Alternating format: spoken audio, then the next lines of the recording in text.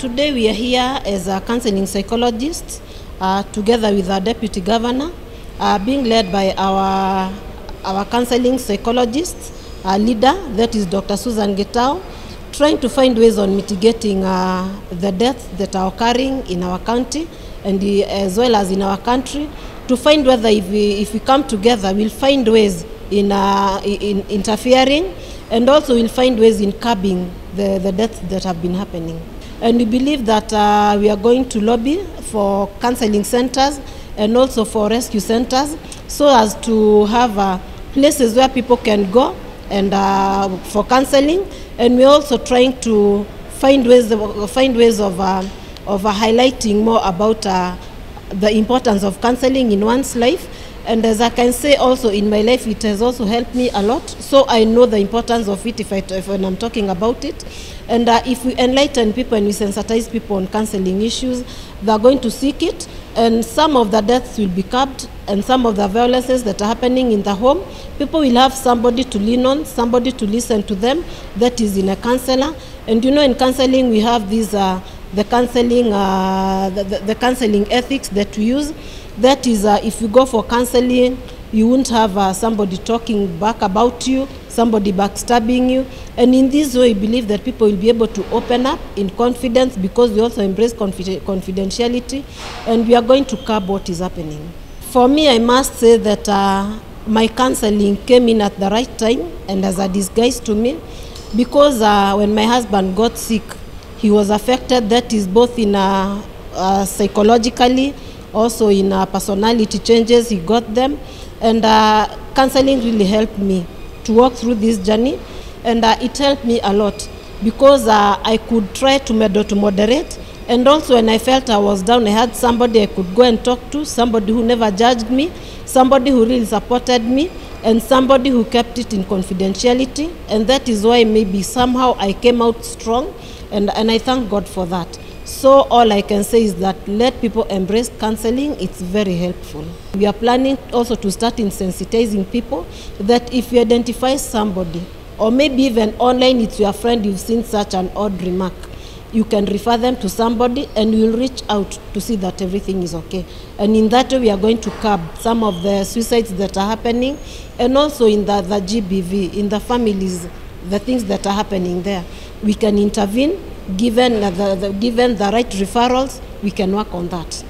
We are here because we are responding positively to the rising cases of suicide in Kiambu County, the rising cases of GBV or gender-based violence, and sexual assault, and all violence that is related to children, girls, boys, and women in the county.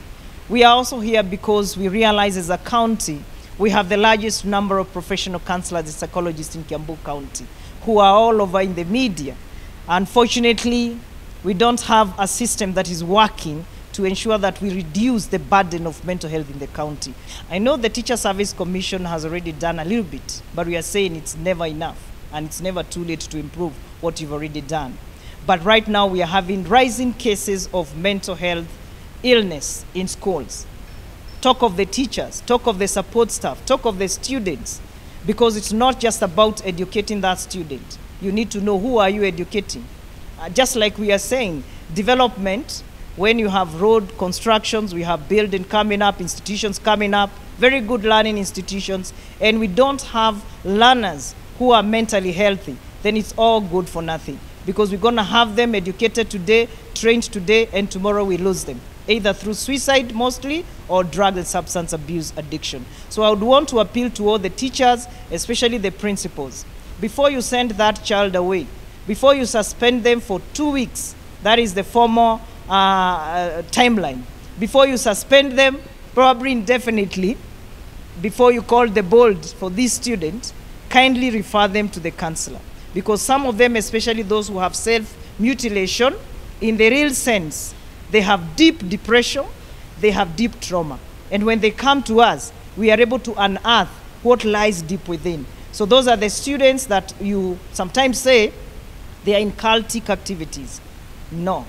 We want those students that you have also said during this period of COVID-19 that they have become lesbians and gays. We want to tell you, these students have stories to tell. And so long as they are adolescents, they have not crossed over 25 years, it's very easy to help them realign their sexual orientation. It's very easy to help them realign their sexual concept. The good thing with the armed forces, I'm talking about the police, I'm talking about the military and all cadres of police, it's important that we know mental health assessment is important when we are recruiting them, when we are churning them out, when they are passed out, and they are actually posted in different locations, because some of them is normally a big scare. It's a panic that I had very good time maybe during the training, my character was built, but where I was posted, maybe I was posted in a high volatile location, and nobody is there to help me to sober up and to stabilize myself mentally. So we are actually saying anybody who is being licensed to have a gun, they not only did the psychiatric assessment, they need a counselor's assessment. A counselor's assessment goes beyond 1 hour. It can even go to 2 hours. And what is not written in the checklist, we can have you speak it out. We use neuro-linguistic programming, where you're looking at somebody as they're talking, and you can tell when they're lying to you and not lying to you. So we would want to be put in that group of assessors before people are licensed, so that we can have a mentally stable gun holder who will not endanger the lives of others, including their own life and the lives of their loved ones. A lot has increased, a lot of mental illness has come because of the poverty levels. Many people have lost their jobs, and once they lose their jobs, back there at home, they also argue within the families. They will have a lot of drinking because of the idleness now that they are not going to work, and this automatically has raised the level of mental illness. A lot of depression actually has been created out of the pandemic that we've been having. Our biggest desire and our biggest plan that the county would open rescue centers to rescue those who are suffering, counseling centers, and even rehabilitation centers, so as to help those who are suffering and they're not even able to treat themselves because of financial constraints. Once we roll out on this program, going to assist, we'll handle each and every department, starting with our institutions, to visit to our institution and to speak to our young people, to empower them and to enlighten them on how to handle different cases, different levels of stress, so as we can be able to minimize this menace. Actually, we cannot separate mental illness and alcohol and drug use, because an alcoholic or a drug user has either had a mental illness before they start using, and they started using because of self-medicating themselves, or the use of the drugs and alcohol has developed a mental illness to the person.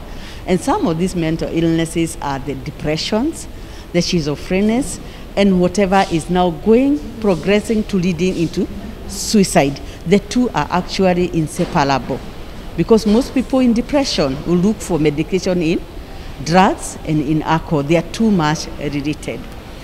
About the stigma is one thing that has made our people suffer most, because we believe in what society wants. We believe in standards set by the society, like I cannot live without children. What will people say? If I talk about my drinking child, what will people say? If I talk about my husband beating me, they will talk about me. They will say like I'm not complete. So we are so much delayed by the society, and the stigma is so much created such that when the people suffer, they suffer within themselves, suffer inside, lock themselves, and finally commit suicide because they have lost hope completely. Therefore, it's a call upon our people to stop stigmatizing and let people believe whatever you go through is being gone through by others. And there is nothing big or there is nothing abnormal like a family is being beaten. If you're beaten by your husband, quit. Quit, get out of that relationship. We fear that the church is going to condemn us. Just quit and save your marriage and save your children.